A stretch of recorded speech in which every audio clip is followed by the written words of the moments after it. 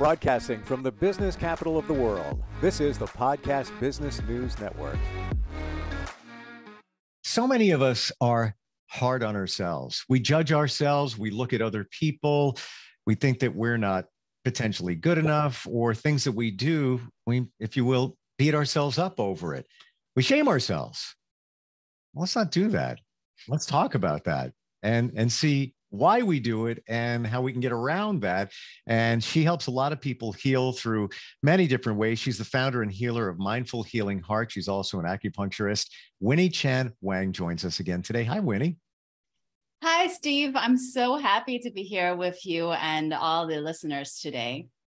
Yeah, it's great to have you here. I just want to say you look great. What you're wearing, is that something traditional?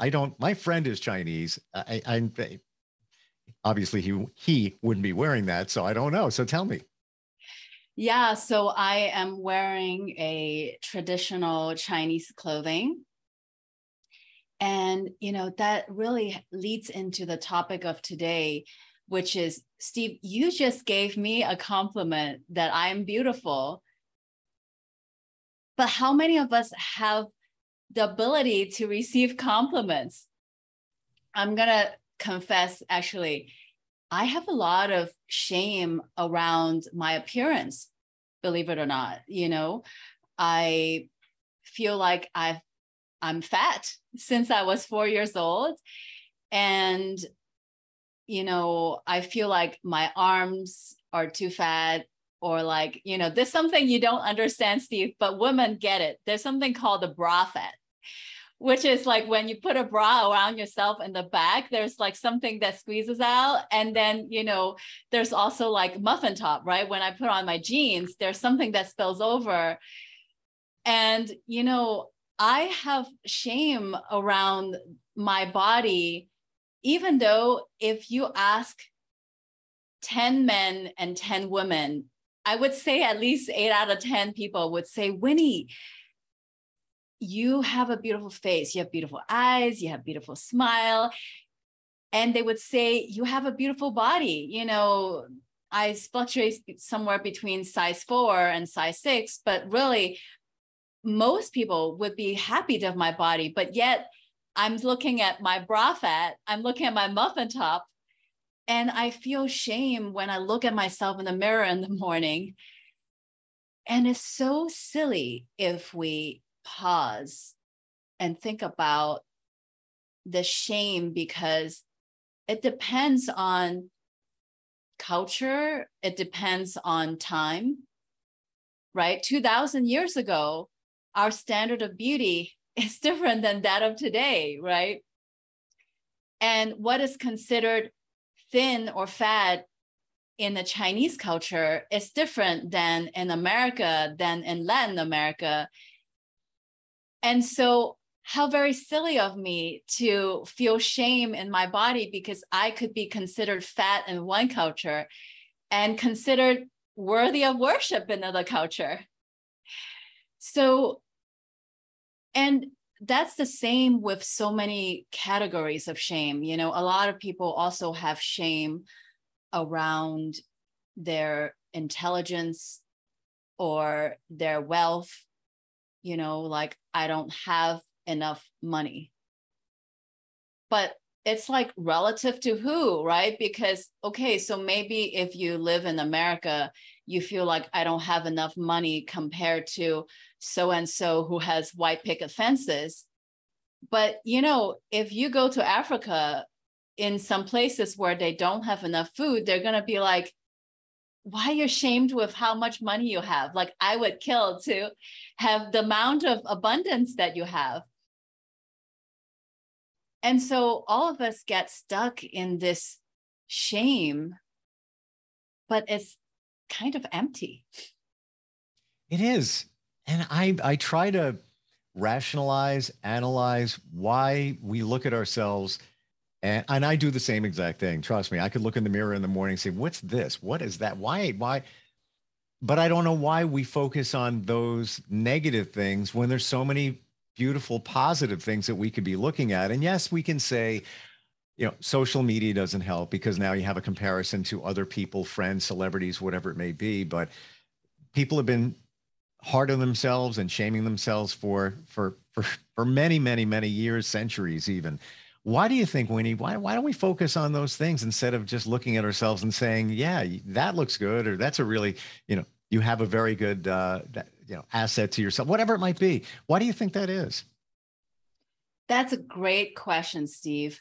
So I'm going to bring an analogy to our iPhone, right? So our iPhone is running a certain software, and then periodically we get to download iPhone updates because the old one has bugs in it, right? So where does the iPhone 13 come from? It comes from iPhone 12, 11, 10, 9, all the way back to iPhone 1. And before iPhone 1, there was, Motorola flip phones and stuff like that. So understand that the way we create suffering, looking at the world through the lenses of what's wrong, it comes from our parents.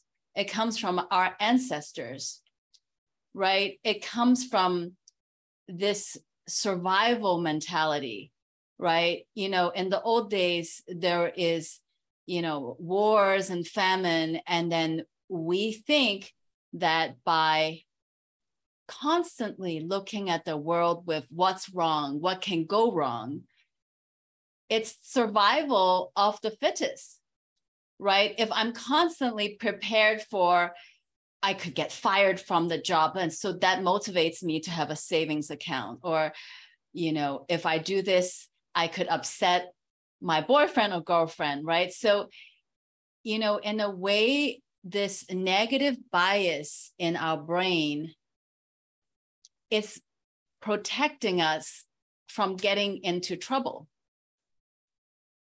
So in a way, we get to be really grateful because all that shame and what's wrong and what can go wrong, that negative mindset, it has helped us move along. And partly it's because why are we in this survival mindset is because we're disconnected from knowing God, source, universe, and all of the help that is available in the spiritual realm. I want to say you've said something very powerful there. And I think a lot of us don't realize it. I think it's part of evolution. If you go back to like even caveman times, that we were always on guard. We're always, watching to survive. What if somebody comes and takes my food? I got to get out there and fight. I gotta get food for tonight. And we're always on edge. So we're always looking at the negative because of evolution instead of now looking at the positive. I think we're just wired that way. Yeah, because when we're disconnected from God, then, let's say I need $100 to survive. If I don't know God, then I have to work really hard, bust my ass to get to $100. And that actually might lead me to lie, cheat, and steal. Because if I think that it's survival of the fittest, Steve, I want to lie, cheat, and steal from you so that I can make sure I have $100, right? That's what we really see in society is we're always trying to manipulate for our gain because we have this, I got to make $100 to meet my own needs. But what if we only need to make $50? What if the other $50 can come from God, right? Like, that's what I always say. Like, what if God is like a 24/7 ATM and every time you don't have enough money, you just say, God, give me money, and God gives you money, right? And the things that we can ask God for, I've put in my 10,000 hours of praying. So, in California, we have this fast food chain called In-N-Out. And In-N-Out, there's something on the secret menu called animal style cheeseburger. Now, if you walk into any In-N-Out, this animal style it's not written. So it's almost like there's a special way to pray where if you ask God for something 10 times, you will get it 10 times. And so the secret is not to ask God for money. The secret is to ask God for the power to serve, right? Imagine, if I'm in the service industry and I ask God to connect me with clients so that I can serve, or God, give me more power or more energy or more bandwidth, more courage, more love, increase my capacity to serve. And I promise you, if you pray 10 times, you will get 10 times the empowerment so you can serve better, you can connect to more clients, right? So money is just a byproduct, because when you serve more, you're naturally going to get more business and more money. So don't ask God for more money. Ask God to give you more power and opportunities to serve. I have a friend of mine. She's a fitness trainer, and she always says that I'm not going to give you fish. I'm going to teach you how to fish so that you'll always have fish. And it makes perfect sense. And I see what you're saying too. It's give and give back, because if you pray that way, if you believe in that, you're going to help others and they're going to help you, as opposed to just saying, hey, give me money, because it's probably not going to work. Yeah. And, I'm such a nerd with 4 science degrees that, I have this curiosity to know God and to know spirit and to know truth.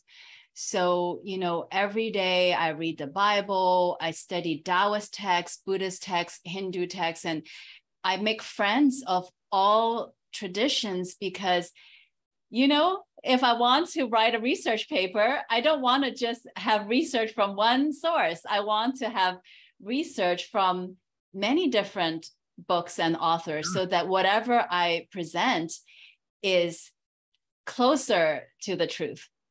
And so I really love that aspect. I always say, if you want to know God, don't take my word for it. You go and be a scientist, right? You go and experiment and read books and do your own research. And, if you pray and your prayer gets answered, then you know what God is. Don't take my word for it. You go experience it.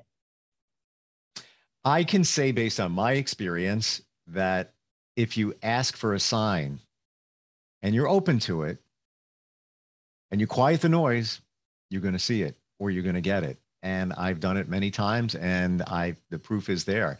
Where did it come from?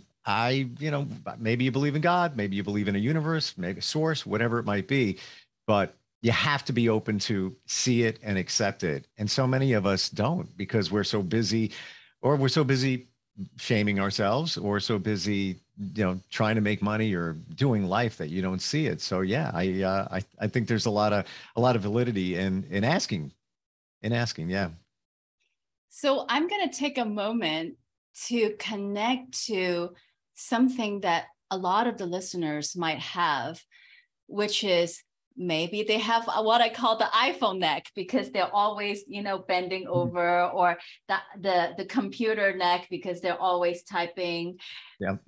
And what happens to your spine when you are curved this way is that you are naturally going to have jaw pain, right? So the spine and the jaw, it's like, if my natural spine is supposed to be like this, but then I'm like this, then, and it's really funny, because this jaw pain is then linked to tight hips, right? Also because we sit in chairs all day and we have tight hips. And how that manifests is almost like a downward spiral, right? Because the more tight my hips are, the more I'm in survival mode. And the more I'm in survival mode, the more I want to do this, and the more jaw pain I have. And the more jaw pain I have, the more like I'm going to be sitting all day. And, so But there is a way out, right? The way out is to realize, okay, do I want to be right about I have to make $100 by myself? By the way, it also comes with neck pain, hip pain, jaw pain, and stress, and a lot of what's wrong with me.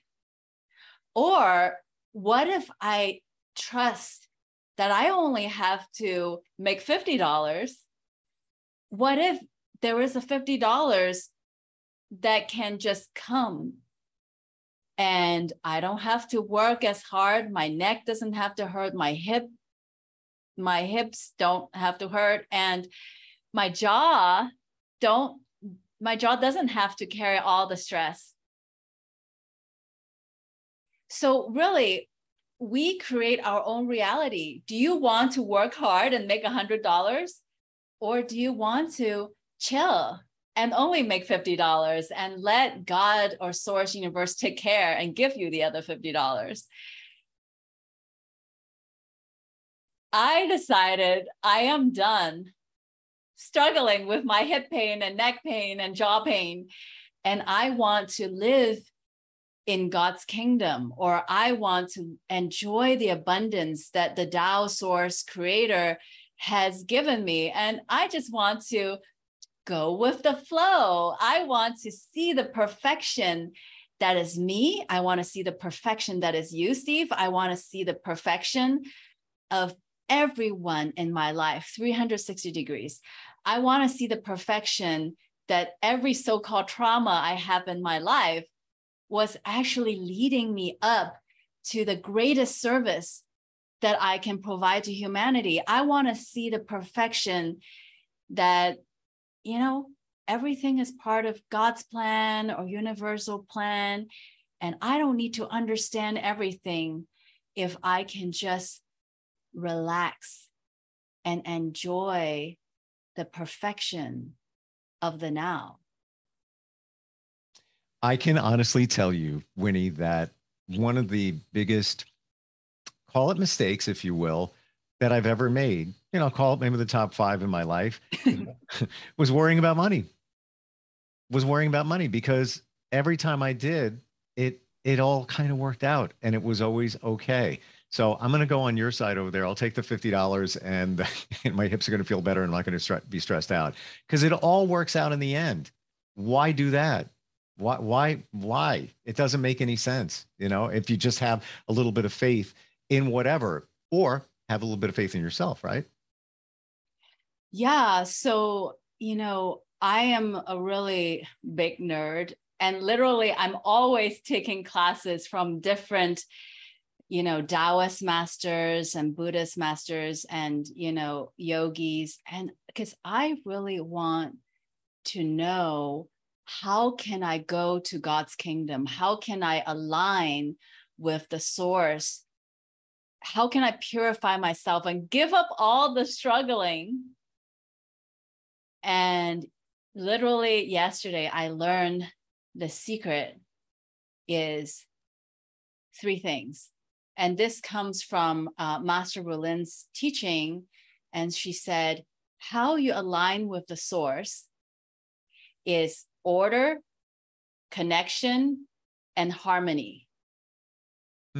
Right? So order, think about it. It's like having the discipline, right? Every day you're gonna eat the right food, do the exercise, meditate, and take care of your physical, emotional, mental health, maybe pray and whatever spiritual things that you practice, right?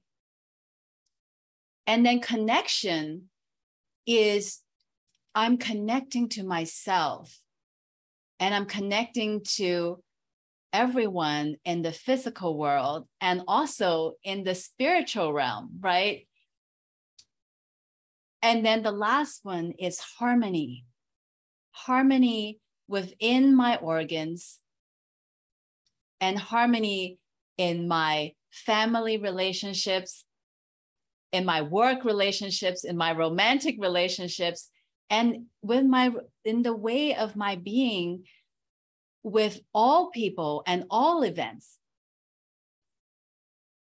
So, if we want to have the greatest pleasure and the deepest intimacy and abundance in health, finances, and love, the answer is simple, right? The answer is order, connection, and harmony. I believe it. And connection is, I think, what I just said before. You said it better and a lot clearer. But when you're connected, when you feel those signals, those signs, and you quiet out everything else, and the order, just having things the way they should be in your life, and not even clutter, just clear things out, wipe the slate clean. People don't realize that if you've got stuff all over the place in your office, in your house, you got boxes everywhere, you're literally, and many people who are very deep in the metaphysical realm have said that you're just blocking energy having that stuff. So if you have your life a little more in order and you have that connection and then the harmony, it all comes together. Exactly. Thank you for saying that, because a lot of the times in my life, I have just been stuck in my shame and in my grief and anger and suppression, fear, all the things that we've talked about in these 10 episodes, and all the things that I talk about in my book, Honoring Darkness. I was just stuck. And if I look around my house, it's like, okay, do I have dirty dishes in there? Everything is related. How I take care of my physical life, like cleaning my house, how I take care of brushing my teeth, how I take care of my diet, my exercise, my spiritual health, everything is related. So I'm going to ask you a semi-personal question. Go for it. Okay. We're going to do scale of 1 to 10, 10 being, like, for example, I'm going to ask you order, connection, and harmony, where at this point in time where you feel you are, 10 being, this is the way it should be. I'm at that point. And 1 being, I got a lot of work to do on that. So you personally right now, 1 to 10 scale for order, where would you say you are? And I'll tell you mine too. Yeah. I love the way you're thinking about it, by the way.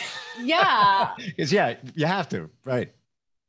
I'm going to cop out and say I give myself 5s across the board. And I'll explain why. In the past, there has been parts of me where I'm a 10, like OCD on my order. Like I'm always on time. I'm like working out 10 times a week. I'm on these like juice fasts for 10 days. I've had extreme order. I've also had times in my life when I didn't have any boundaries and I was just giving myself and just always, boundless in my connection. And there's also been time when there is just, I want to call it fake harmony, because it's not true harmony. It's just that I don't talk about the things that really bother me. So on the surface, right, I talk about this, like on Facebook, I used to every Christmas post this picture perfect Christmas card where we pretend to have a happily ever after family, husband, wife, perfect, parent, kids, perfect. But this eye level harmony is not because I actually have perfect harmony, right? So I would say that it's almost, I've had 10s and 0s across the board. And I think that where I am right now is I like having balance. Okay, so the level of order I have right now is perfect. I set the intention to work out every day, but if I don't work out today, I'm not going to kill myself, punish myself as a bad person. The level of connection I have it's fine. I try to make time to call my friends, but then I also have time when I just want to shut out the world and go inside. And then the level of harmony that I have is perfect because, coming out of a very difficult divorce that I talk about in the book, and parental alienation, I also talk about in the book. It's like finally we are starting to get better in the co-parenting and having better relationships in my life.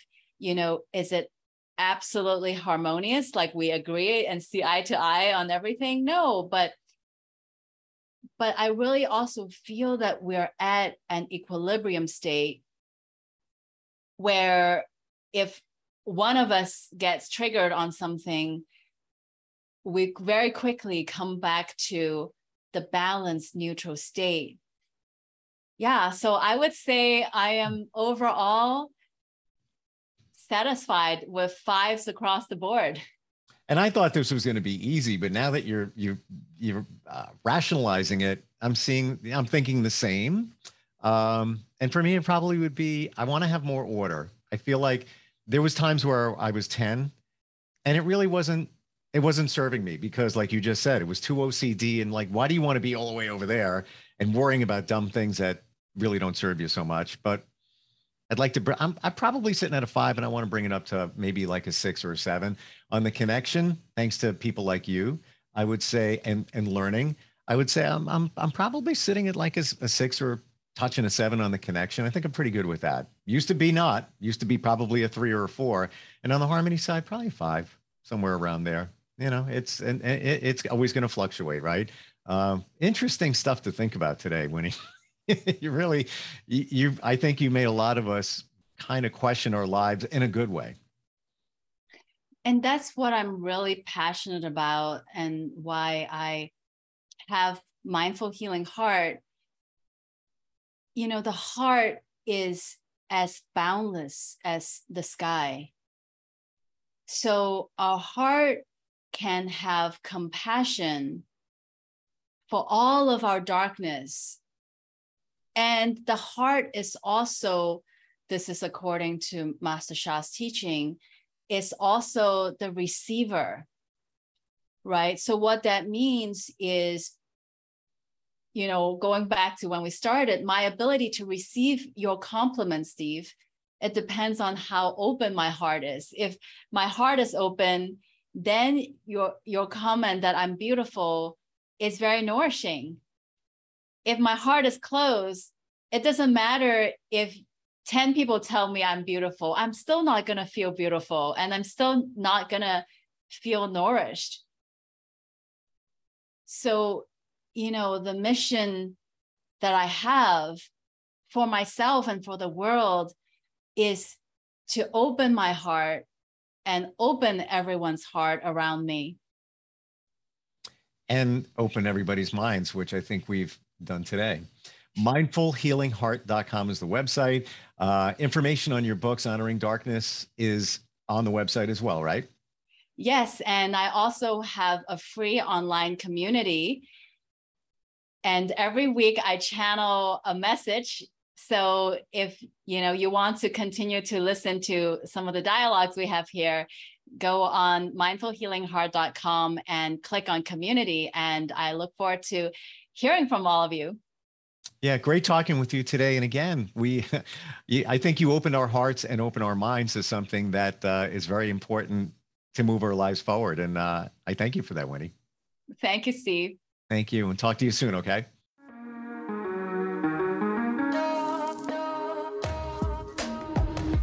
Broadcasting from the business capital of the world, this is the Podcast Business News Network.